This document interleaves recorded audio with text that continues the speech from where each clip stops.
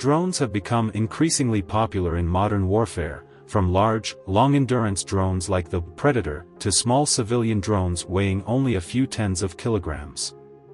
However, the history of drone warfare is not short. It had already seen combat in World War II, with the American Interstate Attack Drone being one of them. It was also known as the American version of the Kamikaze Special Attack Squad. The idea of drones was proposed by Colonel Delmar S. Farney in 1936.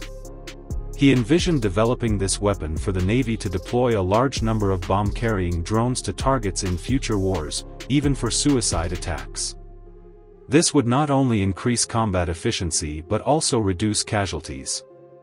However, building remote-controlled drones with the scientific technology available at the time was a major challenge.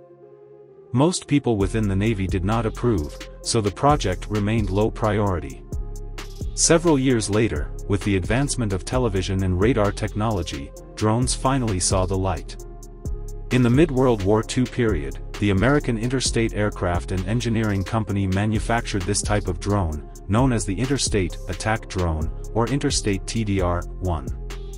In fact, it was a small twin-engine single-wing remote-controlled bomber. Different photos show that these planes had both low and high wings.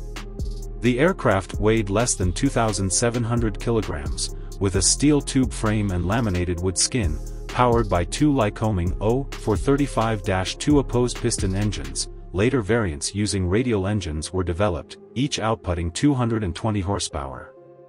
It had a disposable tricycle landing gear that could be jettisoned for better flight performance, but at the cost of losing the ability to return for landing. Its maximum flight speed was 230 km per hour, with a range of over 600 km. A camera was installed in the nose of the aircraft, capable of capturing images of the aircraft's front and the readings of the radar altimeter. The images were transmitted via radio to another modified TBF, Avenger, torpedo bomber nearby. The operator could observe the drone both visually and through a 5-inch black and white TV screen. Of course, given the technological conditions at the time, the resolution was not very high. The drone's belly had 3 weapon mounts, capable of carrying a 2,000-pound bomb, a torpedo, or 3 smaller bombs. The remote-controlled aircraft flew alongside the drone, launching suicide attacks beyond the target's anti-aircraft firepower. The drone could also be equipped with a manned seat, transforming it into a remotely operated light bomber. However, this mode was used for training, with a pilot taking over the aircraft only in the event of a remote control equipment failure, reducing losses. Tests showed that the drone's camera had poor image quality, making precise remote control operations somewhat challenging. However, in clear weather, it could be aimed at targets such as large warships. As a result, the Navy planned to purchase 1,000 drones and deploy them to the Pacific Theater in the summer of 1944, with an escort carrier transporting the drones and remote-controlled aircraft to the battlefield.